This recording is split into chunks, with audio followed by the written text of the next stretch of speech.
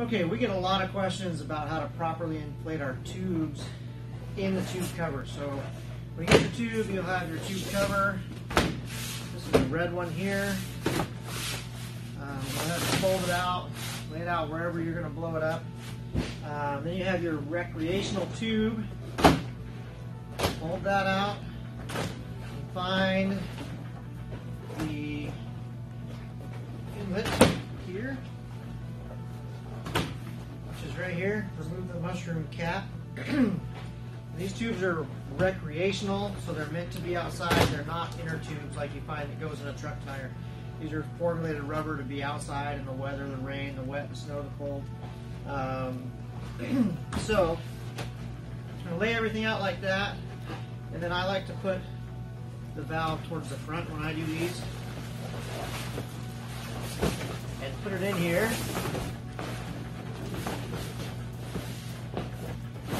Kind of spread it out where it would go.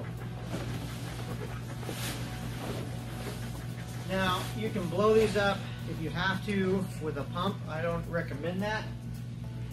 If you've got an air compressor handy or something like that, that's the best way to do it. So we've got our air compressor hose here. Basically, we're just going to start filling it up. And as we see it fill up, we're going to position the tube in there properly the way we want it to go, so that it fills the whole tube and isn't lopsided.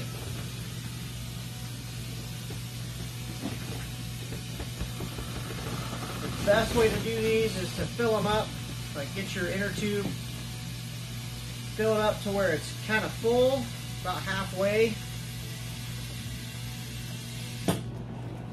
And then I would probably do these like this, and then maybe walk away for a bit and let that rubber kind of start to stretch the way that it needs to stretch, because it's been folded up in a box for a long time. Okay, so now that we've let it sit for a little bit and just kind of get used to its new shape, get the wrinkles out, what we're going to do is just completely fill this all the way up. And we want to fill it up until the cover is nice and full, but we don't want the inner tube to start to wrinkle. We want to make sure we keep any bulges out of one side. That's why we let it rest a little bit. If you don't let it rest, you may get a bulge on one side. So now that we've let it rest, we're just going to add air until the cover is nice and full. And you may have to adjust the inner tube a little bit as you go.